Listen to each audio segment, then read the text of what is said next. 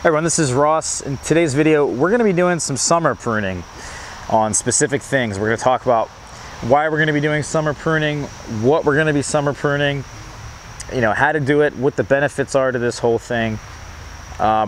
It's important to know that I think this tree here is really responding well. These are my cherry trees.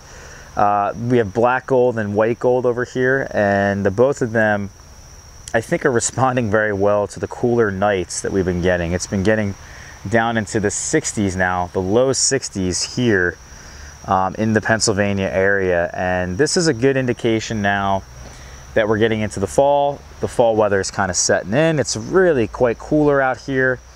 Even the figs are ripening much slower here on the branches, which is not a good sign. At least for the figs, I want them to have as much heat as possible all throughout the year. But these cherry trees are really acting quite well in terms of their wood's hardened up, they're dropping all their leaves. They're really just an early to go dormant tree. And in this particular scenario, I would say it's probably too late to do some summer pruning. We're really going to be into the fall very soon, and summer pruning is called summer pruning because it's in the summer. And this is something you can do all throughout the summer, really. I mean, you could do it when they have fruits on the trees that have not yet ripened. You can also do this at the end of the summer, which is really, I think now is probably the last moment, the last time of the year that you should probably start thinking about this or doing this. And I think something that's kind of really important here is, unfortunately, really bringing back these long shoots. And these long shoots just inevitably will not be very productive. They have these spurs on them, which is nice, right? On the older wood, that's where the fruit formation is going to happen. But on this new growth here that's quite vigorous and it's put out its last flush of growth, we want to kind of cut this back. We want to have one more flush of growth before these trees go dormant. And then that way we can kind of get a better form established, control the size. And then also on these trees, because they're getting pretty tall. I mean, these are semi-dwarfs here. You can see how tall they are. They're approaching probably, 12, 13 feet. We don't want that, but we also want them to set their spurs, to have a good fruit set for next year.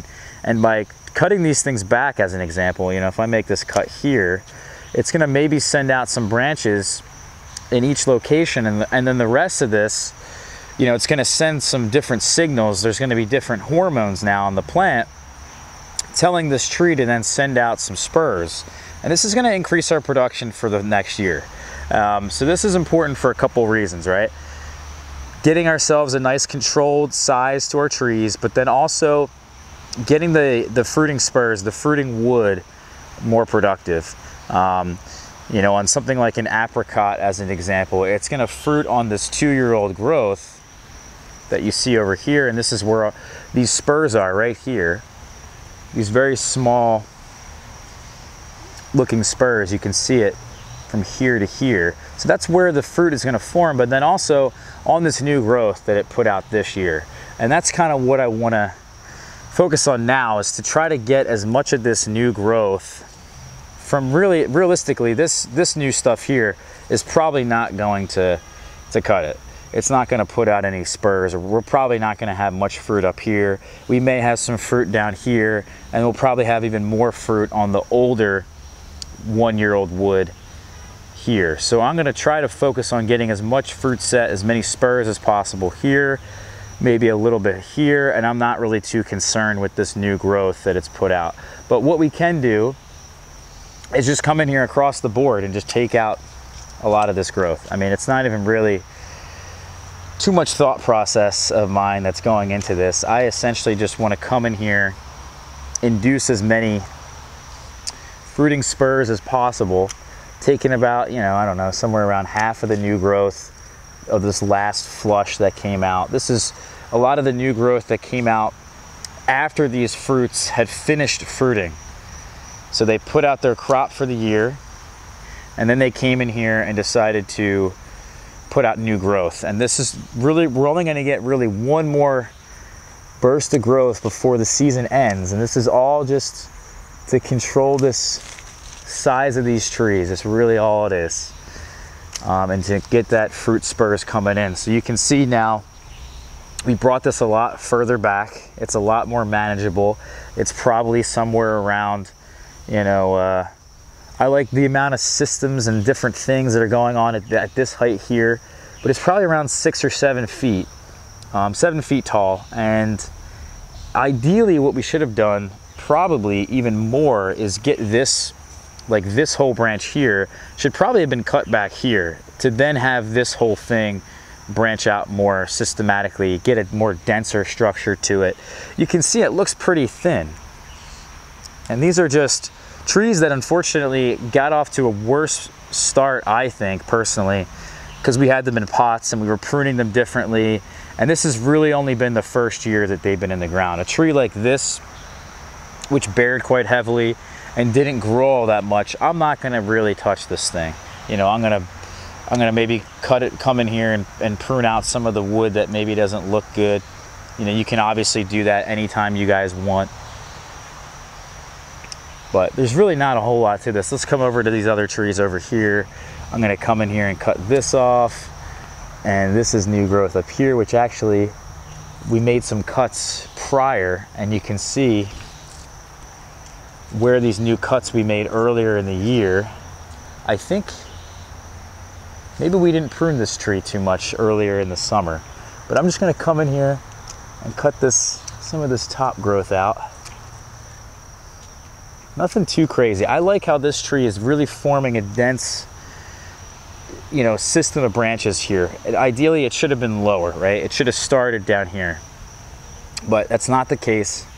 But at least we're getting this dense formation here. These are gonna be larger trees just by default, and just where this system of crazy branches kind of happened. If you can get this to happen lower down in the tree at a younger age, which is why when we plant these things, a lot of times we'll cut them back to our knee, cut them back to knee height, and that will get that system of branches forming lower, which will then net you a smaller tree.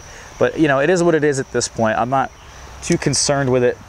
Again, we're just coming in here on this new growth and bringing this back. You can see we made a cut here earlier in the summer and it put out these new shoots, and I'm just gonna keep doing that. That's all I'm doing, is just keep coming in here, prune out some of this very vigorous growth. Keep these trees in check.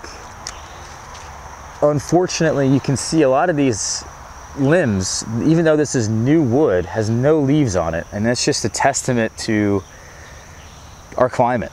You know how this is a very vigorous shoot on this tree. You can see how vigorous this is. This is one of the taller shoots of the trees right here. So I'm gonna come in here and just cut that out as much as I can. And you can see we've really brought back the height of this particular tree. And honestly, it should probably even be, you know, brought back even more. Maybe I'll come in here, if I decide, I may come in here and just say, all right, well, enough's enough. Look at this branch. Enough's enough, and in the wintertime, I could come in here and just prune even more. Ideally though, we should be doing this in the summer. Pruning just does different things than the winter pruning. The winter pruning encourages more growth. The summer pruning encourages more fruits for next year. So I think it's a good idea. You know, if you're thinking about doing this, think about what your objective is. If you want your trees to grow, you know, come in here then and just start doing this in the wintertime.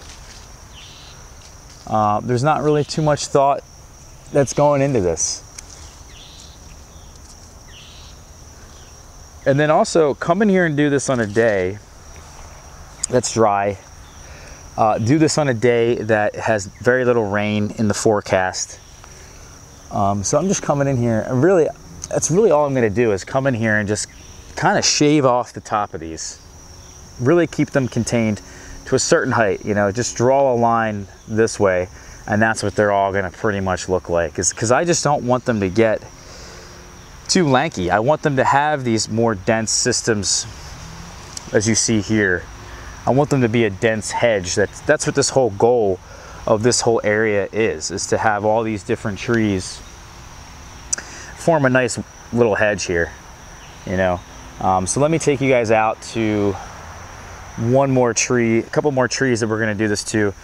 I would say some fruit trees you don't want to do this to probably is the persimmon. We still have to really figure out the persimmon here, guys, because look how vigorous that thing is. It's over 20 feet, I think.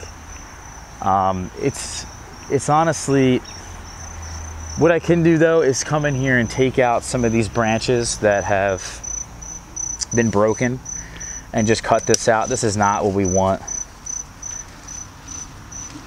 And a lot of this lower growth is kind of just being chopped away by people who mow the lawn and come in here anyway. So we can come in here and cut this out, no problem. This has got some damage on it. You know, anywhere you guys see some damaged or diseased wood, I think it's a good idea to take it out. But a lot of the pruning on these, unfortunately, on the persimmon, will really kind of send a signal to the tree that it wants to grow even more. So I'm not entirely sure what we're gonna do with this tree yet. I really should get it myself there's a book out there that's pretty much got all the information on these trees.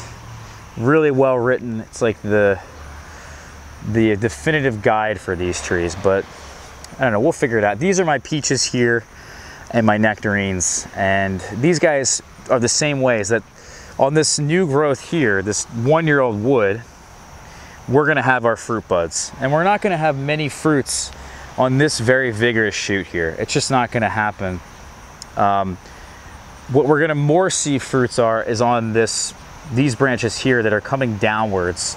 So kind of encouraging horizontal growth or downward growth and not pruning out that is gonna also help with fruit set. And you can see they've already sort of done this by themselves. I did come in here, I think, and I did some summer pruning, but I think these trees also naturally do this depending on the weather here, and that the weather sometimes will, believe it or not, prune out the tips of these trees. You know, maybe we'll have a lot of humidity one day, and then all of a sudden we don't have a lot of humidity, and then these branches kind of struggle a bit, and believe it or not, then the tips kind of die, and then it sends out these real awesome systems of branches. And you can see, look how crazy this is. So this is like ideally what I wanted from the beginning with a lot of my trees, and these guys have done that just really, really well. So I'm gonna come in here and really not do a whole lot of pruning because it's already happened. I mean, look at how many branches are in here. Maybe I can thin this out a bit. This guy up here is very vigorous and the tallest of the bunch. So what I'm gonna do is take him out to kind of give this guy a bit more light. You know, this guy's not getting a whole lot of attention. Especially, look, you can see this is exactly what I mean by the tips dying back on their own. And then they send out laterals by themselves. This is like awesome how these peaches and nectarines work here. It's kind of crazy that I don't have to come in here really and do much summer pruning. But I will come in here and I'm gonna take out a number of this growth up here because I don't want this tree to shade out the other tree in this system here. Do you know what I mean? There's a whole bunch, there's 4 trees in the same hole here, and there's 2 trees in the same hole right here. They all have to be in balance with each other, and if they're not, we're gonna have issues. So I'm gonna come in here and just bring this whole thing back, get this branching to happen even lower than it has. And this is gonna help keep this whole system of trees in check better, I think. Maybe I'll come in here and I'll take this, you know, this whole thing out for the most part, just to bring in more light to this section. You know, the light comes from this way, straight ahead, guys. This is west over here. So this tree is really kind of shading out the tree right behind it, which is on the north side of this whole planting. And the tree on the north side is going to be the smallest, it's going to be the weakest. So we need to pay attention to make sure that this is the biggest tree next year. And the last thing to do is just to come up there. I gotta Probably put the camera down for this to get that higher branch up there. But you can see that's, well, we can come in here and just cut this out like that. And this is kind of all we're doing. So I think that really explains it well, guys. Get the diseased wood out here. Come in here and really fix things up. Make sure you have the right system going on for the right purpose of what you have. I think some other things we don't want to be doing this on is the figs. We don't want to be summer pruning. That's a big no. We don't want to be doing this probably on the persimmons. You can do this on the mulberries. In fact, people do this on mulberries, by the way, all the time. And this thing, by the way, we cut it back because our Illinois everbearing got out of control. But what we could have done, honestly, is very easily had just let it go and just let the thing, cut it back, you know, multiple times a summer. In fact, I've done that many, many times, is cut these trees back multiple times a summer, and they fruit. And a lot of people are doing this in tropical areas, is that they can get multiple crops of mulberries that way by cutting them back. So certainly very important, something to pay attention to. And you know, it's not just like, oh, summer pruning for form, but a lot of this can actually get you some more fruit this way. You know, when it comes to the blackberries and the raspberries, simply taking out those primocanes from the prior year is really all it is. Let me see, the pears, you can do the same thing on the pear trees, guys. I haven't really wanted to prune these guys because they fruited so heavily. What I do want to do is get rid of a lot of these suckers down here at the bottom. This is unnecessary. This is not really going to do a whole lot. Come in here and take out a lot of that. That's a weed. This is a nice little sucker right here that I've sort of just let this thing grow, and this will probably just come out at some point. You know, we can come in here and take these out, but I think I'm going to let these trees sort of go a bit, you know, let them fill out a bit more. You can see a lot of the growth is kind of bent downwards because of the heavy fruit set this year, which is a really good thing. So that's kind of, oh, the grapes over here, we actually did some summer pruning already. I had some canes. You can see actually there's a cane right here on the ground that we took out maybe a week or two ago. Actually, probably a week ago. This is a leftover grape cane that we took out on the European grapes. And essentially all it is just coming here and just taking this back. I didn't want this to get, these things to get too out of control. They come down here and they really attach themselves to the apples. They come around the other side and get themselves into the asparagus, and they get themselves into these peaches. So we just made some big cuts to kind of stop them in their tracks. But anyway, guys, thank you so much for watching this one. We'll see you soon. Take care, everyone.